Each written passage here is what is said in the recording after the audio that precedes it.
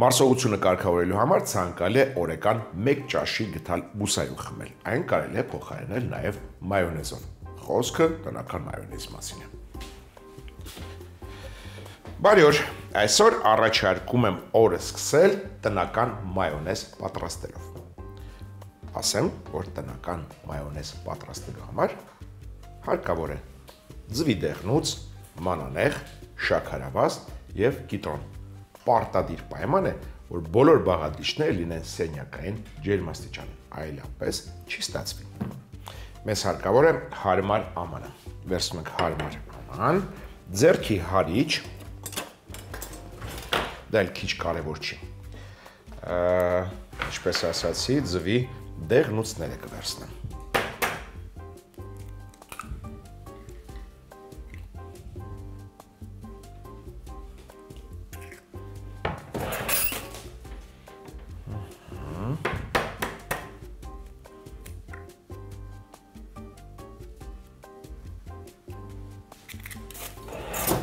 Ձվի դեղնուցներին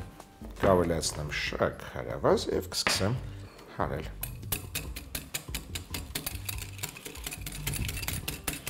Հենց հյուսվածքները քանդվեցին,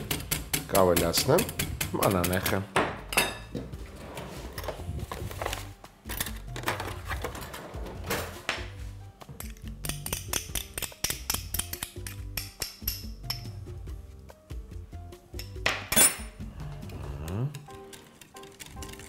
Մոտ 2 րոպե հարկավոր է հարել։ Չմոռանանք մի փոքր աղ, մի պատխունց աղ։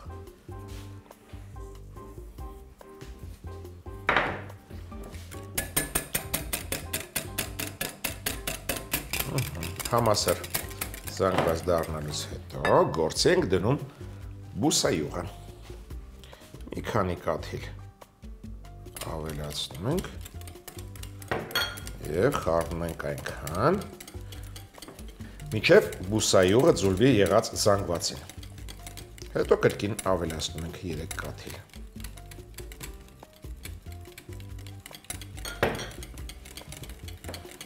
Եվ այսպես համբերատար շարունակ, մինչև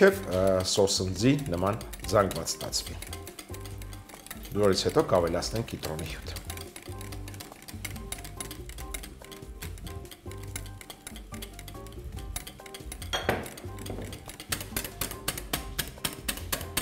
Արդեն սոսնձի զանգվածը կայանում է։ Եթե սկզբում բուսայուղը քիչ-քիչ էինք ավելացնում, ավելի ուշ, արդեն կարելի է ավելի շատ ավելացնել։ Ավելի հաճախ։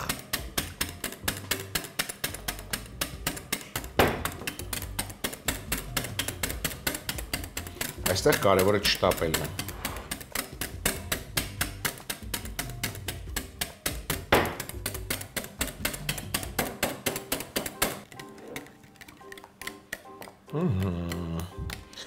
Տնական մայոնեզը գրեթե պատրաստ է։ Սրանք ավելացնեմ ընդամենը կիտրոնի հյութ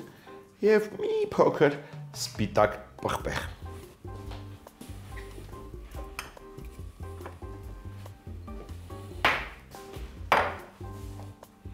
Կիտրոնի հյութ կավելացնեմ մոտ 2 թեյի գթալ։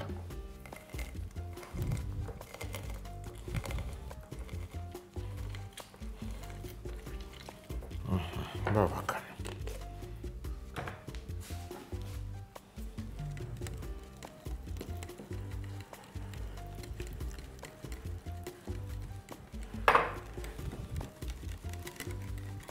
Այն մայոնեզին թեթևություն հաղորդի։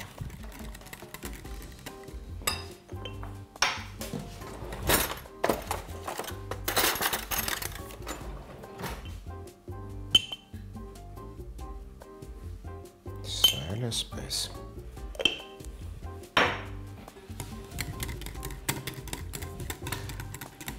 Վերջ, մայոնեզը պատրաստ է։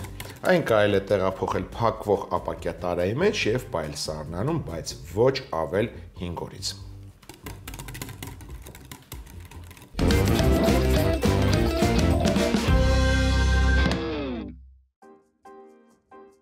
տնական մայոնեզ։ Սենյակային ջերմաստիճանի ձվերի դեղնուցներ, շաքարավազ հարել, մանանեխ աղավելացնել, չդադարեցնելով հարելը կաթիլ-կաթիլ բուսայուղ լցնել։ Երբ սոուսը սոսնձի նման դառնա, բուսայուղի քանակն ավելացնել, ամեն անգամ այնքան հարել, մինչև բուսայուղը ձուլվի զանգվածին։ Մայոնեզին կիտրոնի հյութ, սպիտակ պղպեղ ավելացնել, խառնել։ Սառնարանում տնական մայոնեզը կարելի է պահել 5 օր։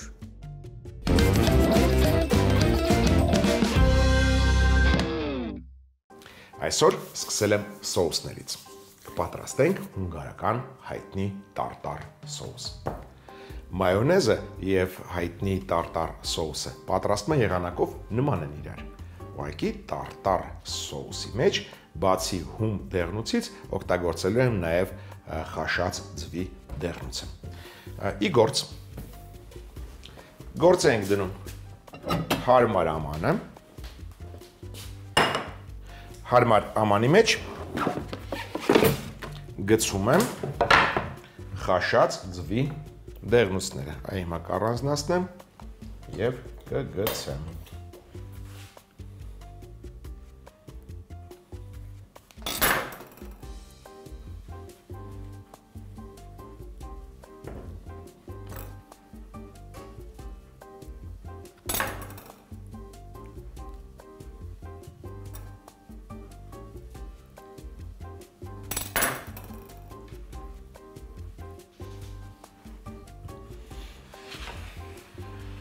Տրորում ենք, որից հետո կավելացնեմ հում ձվի դեղնուց։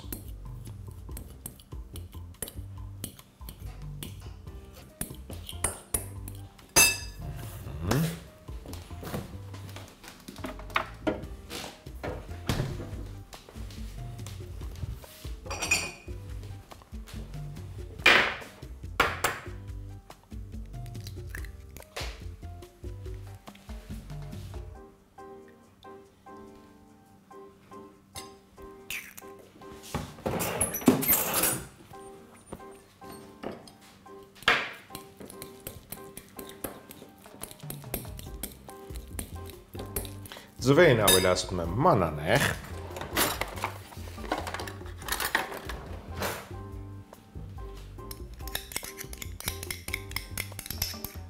շաքարավազ,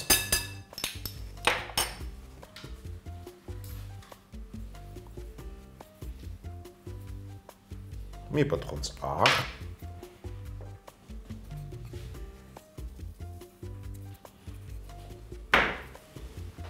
մի փոքր բուսայուղ,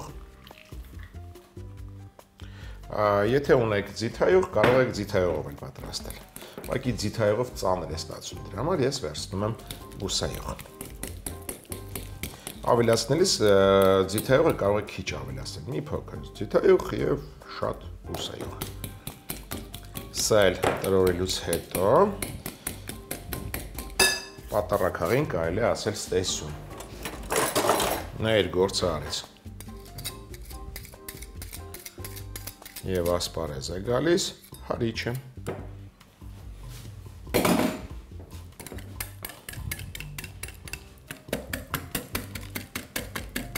Մի փոքր հարելուց հետո կաթիլ-կաթիլ, ինչպես և մայոնեզն ենք պատրաստում, կավելացնենք բուսայուղը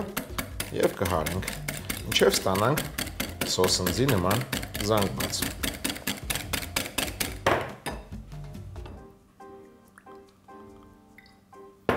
Քիչ-քիչ, անշտապ, կարևորը սիրով։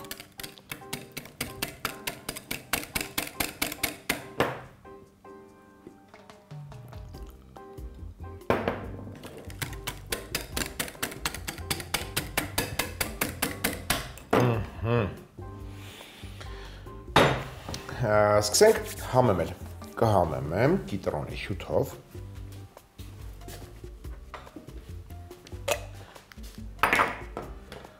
ինչու բացեցի, չգիտեմ,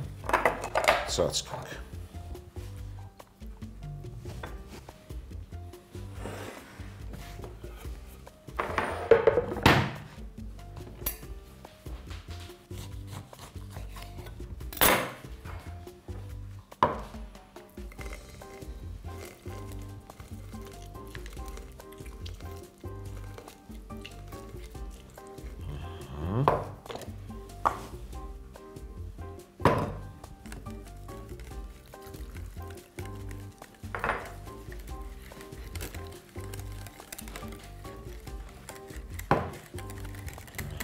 Կավելացնեմ նաև սպիտակ պղպեղ։ Զգում եք, գրեթե նույն բաղադրիչներն են, որը օգտագործում ենք մայոնեզ պատրաստելիս։ Մի պտղունց աղ։ Ստացվեց 1.5 պտղունց։ Էլի ոչ։ Կավելացնեմ նաև կապար։ Կապարը կկտրատեմ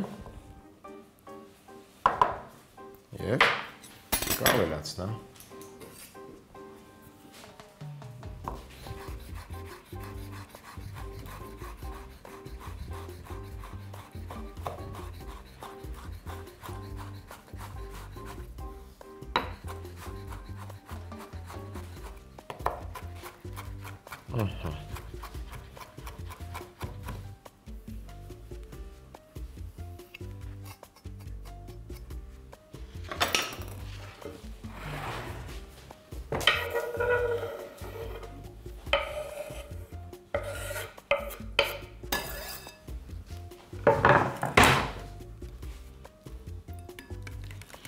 Կավելացնեմ նաև թթվասեր։ Այստեղ կարելի արդեն հանգիստ թողնել հարիչին։ Եվ կանցնենք գթալին։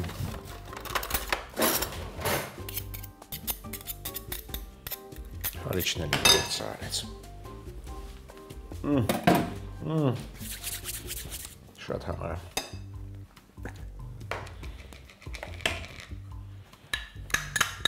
Թթվասերը նրբություն կհաղորդի սոուսին։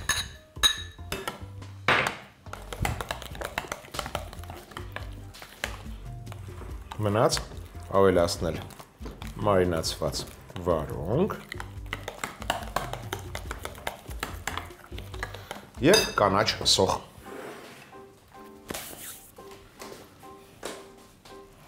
Կանաչ սոխը վերցրեցինք։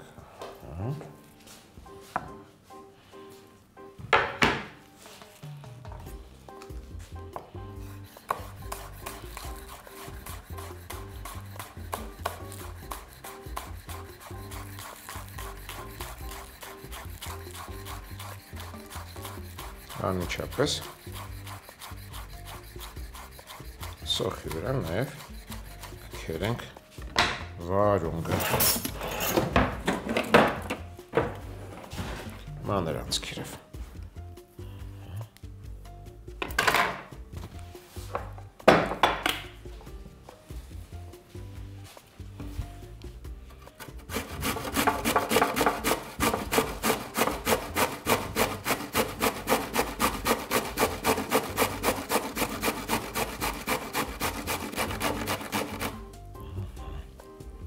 Yum.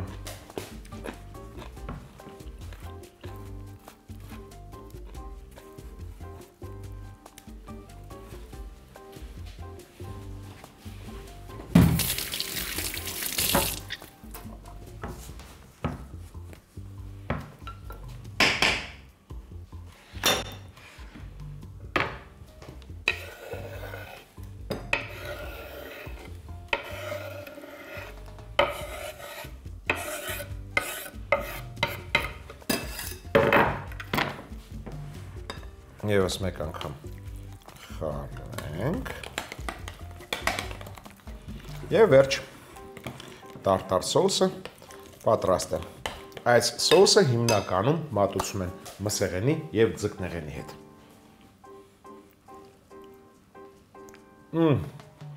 Շատ համար է։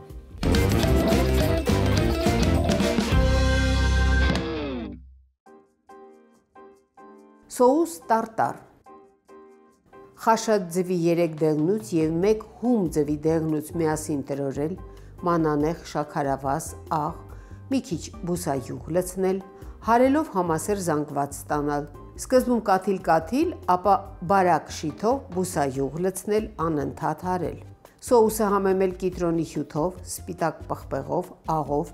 մանրացրած կապար, թթվասեր լցնել, խառնել։ Ամենավերջում մանր կտրատած կանաչ սոխ և քերած մարինացված վարունգ ավելացնել, խառնել։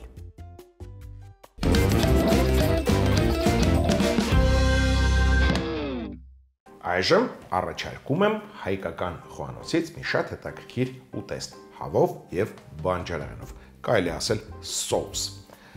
Բանջարեղեններից պատրաստվում եմ օգտագործել կանաչ պատիճավոր լոբին, այն հարկավոր է կիսաեփ անել։ Շատ մեծ է, մեջտեղից կտրեմ, կացած փոքր է և խաշեմ։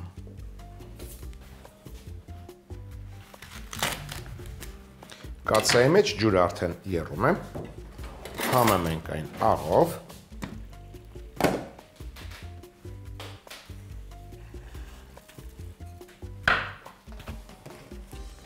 և թող եփվի կանաչ պատիճավոր լոբին։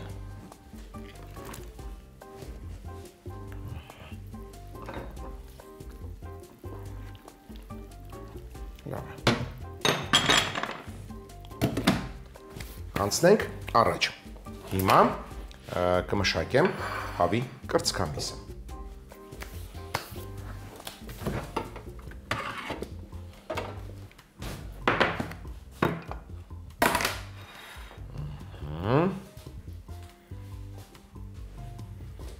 Առանձնացնենք միսը։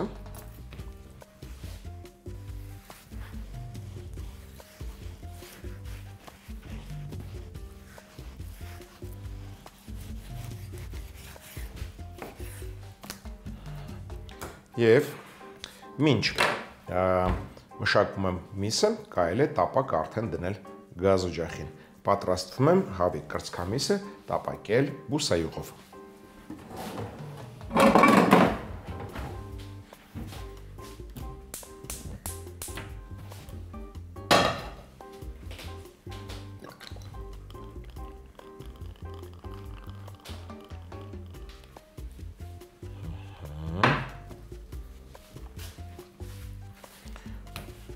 Շերտատենք կրծքամիսը։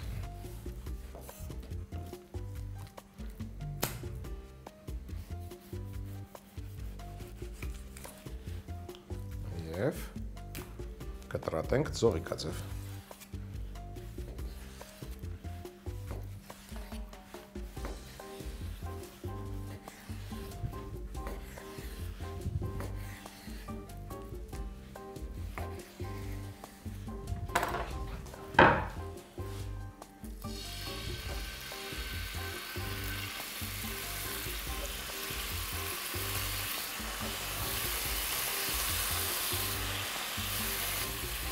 Հավի կրծքամիսը տապակելուց հետո կհանենք և կտապակենք գազար։ Սա էլ կտրատեմ ձողիկաձև։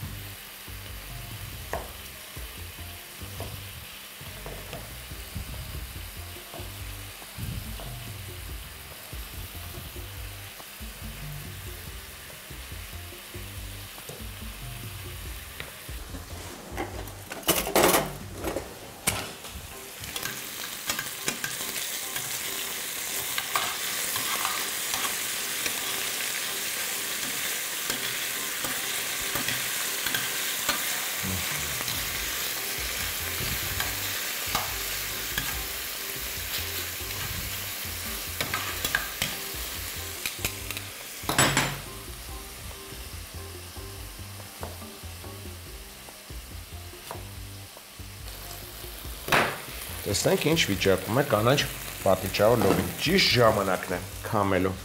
Քամում ենք։ Լվանում սառը ջրով, որպեսզի եփը կանգնի և գույնը պահպանվի կանաչ գույնը։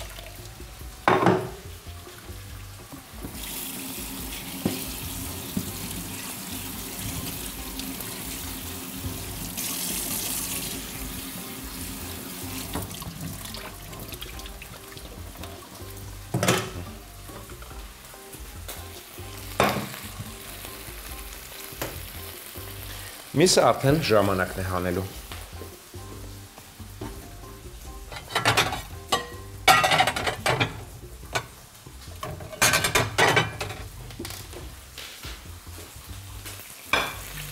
Բայց միսը հանելուց առաջ համեմ ենք աղով։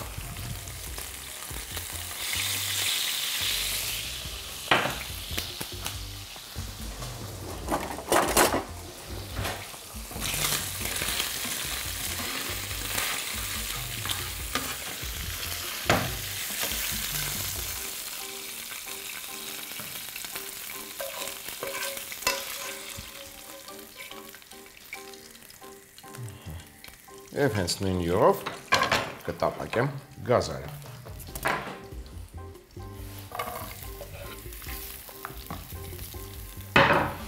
Գազարին կհետևի դդումը։ Մաքրում ենք, կտրատում ենք և ուղարկում գազարի հետ զրուցելու։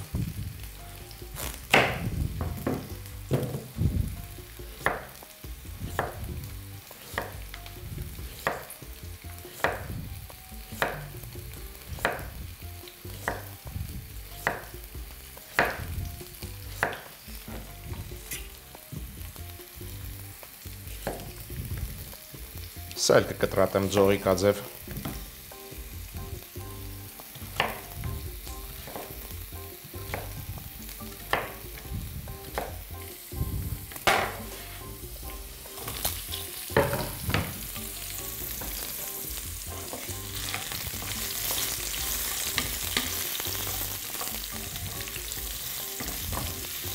Կավելացնեմ նաև կանաչ պատիճավոր լոբին, որը կիսաետ է, շերտատեմ մեջ։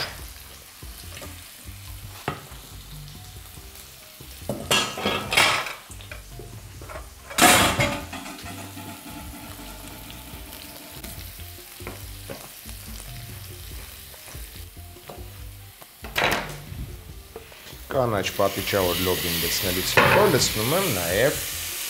միսը ավելի ուշ։ Համեմ ենք աղով, աղացած պղպեղով, աղացած կարմիր քաղցր պղպեղով, աղացած կարմիր կծու պղպեղով,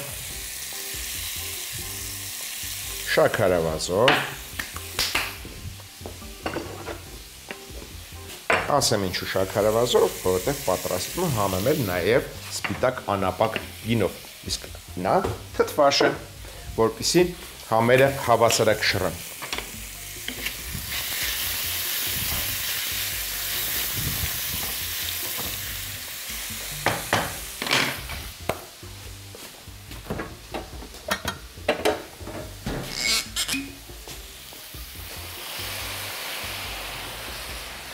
Հենց ալկոհոլը գոլոշյացավ, կավելացնեմ նաև հավի միսը, կծածկեմ կափարիչով և կթողնեմ 6 րոպե միասին եփվեն միսը և բանջարեղենները։ Վերջում մատուցելիս վրան կլցնեմ մաղադանոց։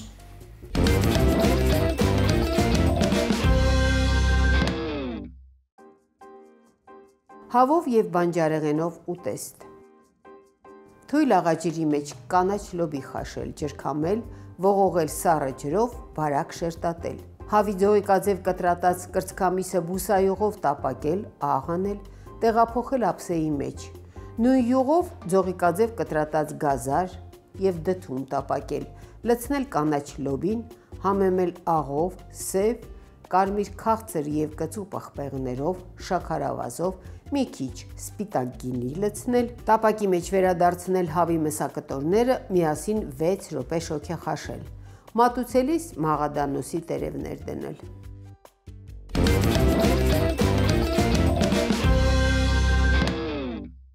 Կանաչ պատիճավոր լոբու մեջ կա արգինին ամինաթթու,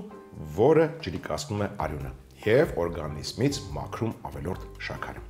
Այսօր էլ այսքանը, իսկ մենք կհանդիպենք, երբ կհանդիպենք։